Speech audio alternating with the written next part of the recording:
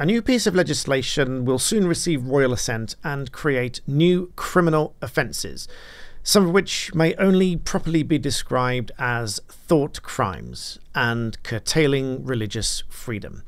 In this video, I'm talking to you about the Public Order Bill. Stay tuned.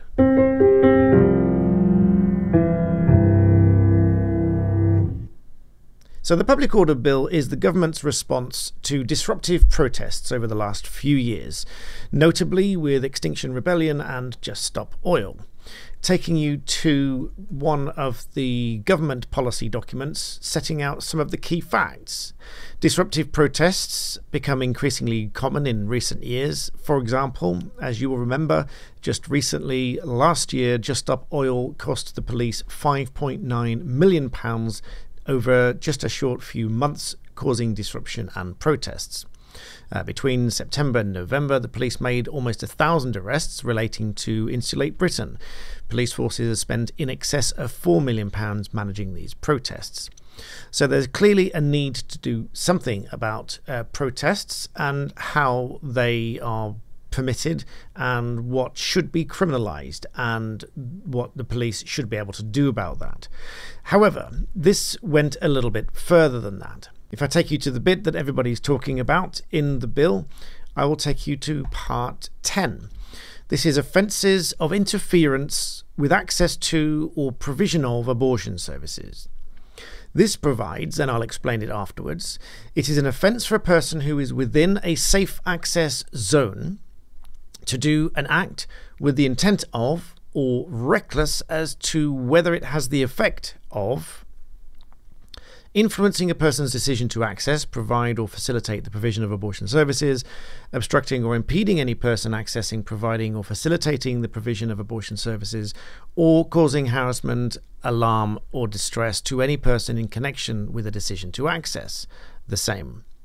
A safe access zone means an area which is within a boundary which is 150 meters from any part of an abortion clinic or any access point to any building or site that contains an abortion clinic. And there's a few exceptions here, being inside a dwelling.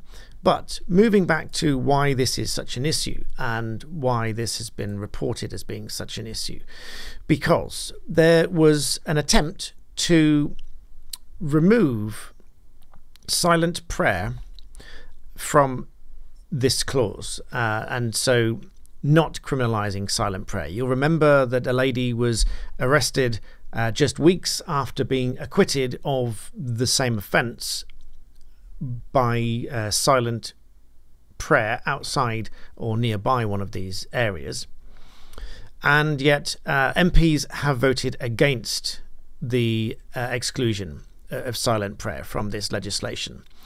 So, in other words, an amendment that would have permitted silent prayer and consensual conversations within this censorship zone has failed to pass a vote. So, your government has voted against free thought and religious prayer and consensual conversations if it is within these zones. Quite rightly, this has been described as a watershed moment for fundamental rights and freedoms in our country. This is by legal counsel for ADF. Parliament had an opportunity to reject the criminalisation of free thought, which is an absolute right, and embrace individual liberty for all. Instead, Parliament chose to endorse censorship and criminalise peaceful activities such as silent prayer and consensual conversation. Today, and here's the key point for me, because this is where what we call creep can erode your freedoms. After all, we live in a freedom-based society. You are free to do anything unless there is a law that curtails it, rather than a rights-based system. We do have certain rights, but ultimately it's a freedom-based system. So here's the next point. The key point for me is this paragraph here. Today it's abortion. Tomorrow it could be another contested matter of political debate. The principle remains that the government should never be able to punish anyone for prayer, let alone silent prayer and peaceful and consensual conversation. Thankfully, where the clause initially called for a prison sentence for those convicted of engaging these peaceful protests near abortion facilities, the penalty has now been reduced to a fine, albeit it's still a criminal offence. to hold silent prayer within one of these areas. Nevertheless, it's extremely regrettable that Parliament, which exists to protect and champion the rights of the electorate, has taken a clear stance against fundamental freedoms, opening the door for nationwide thought crime prosecution. So let's think about that for a moment.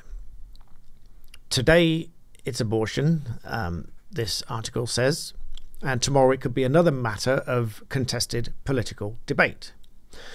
Now, you don't need to stand on one side or another. For example, I can give you arguments for and against this as a lawyer.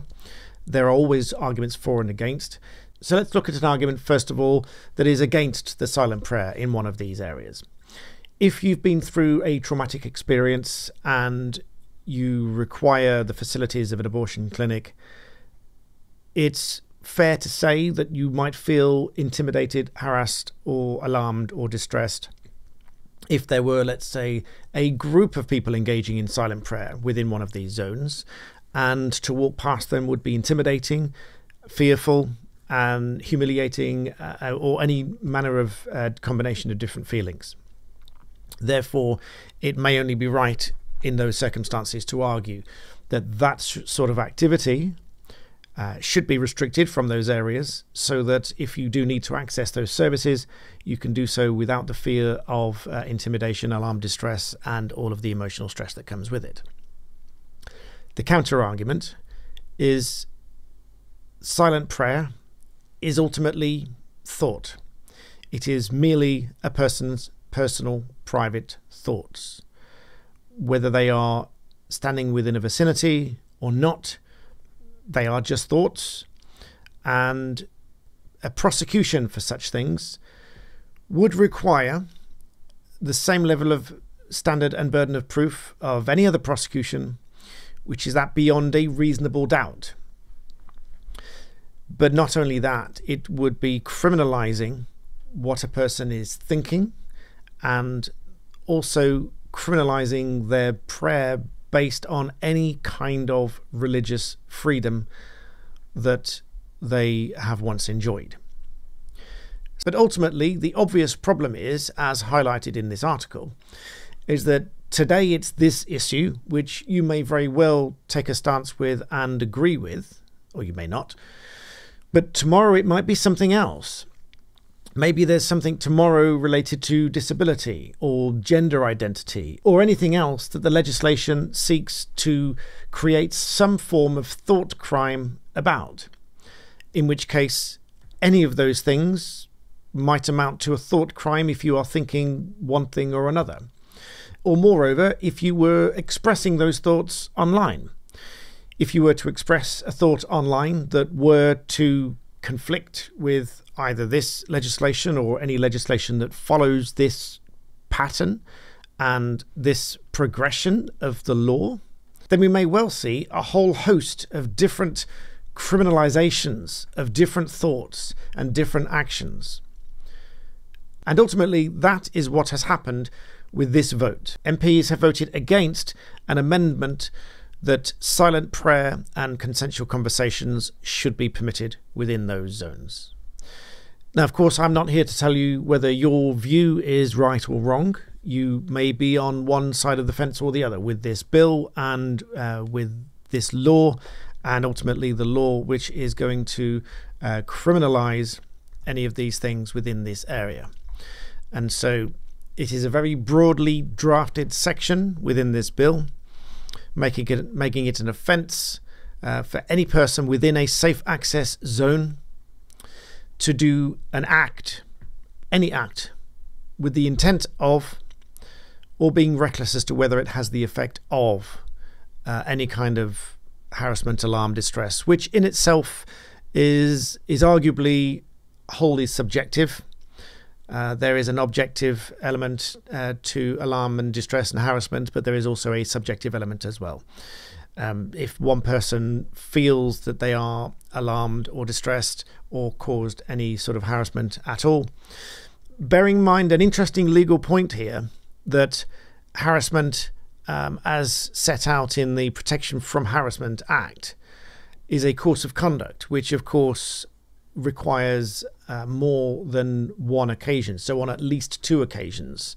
But here there's no reference to being more than one occasion, just any act with the intent or recklessness as to whether it has this effect. So in a free vote by MPs, they've rejected this motion to protect silent prayer in a public place. And so ultimately there is a very real danger that many more criminal offences will be introduced in the coming years about what you think about certain things.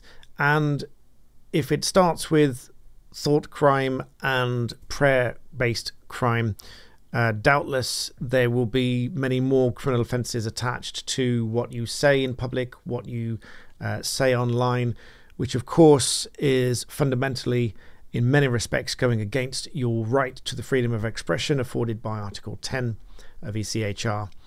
But of course, it is not a absolute right. It is a qualified right, which can be interfered with if it is legitimately necessary and proportionate. In this case, as I say, some of you may agree that these areas should be restricted from any form of harassment and intimidation, even if that includes silent prayer, and some of you may disagree with that. As always, I would ask that your comments in the box below are considerate, and bearing in mind that in the future, some of those may be criminalized. So with that, please do remember to like this video and subscribe. Leave me your thoughts. I welcome them in the comments box below. And as always, thank you for watching.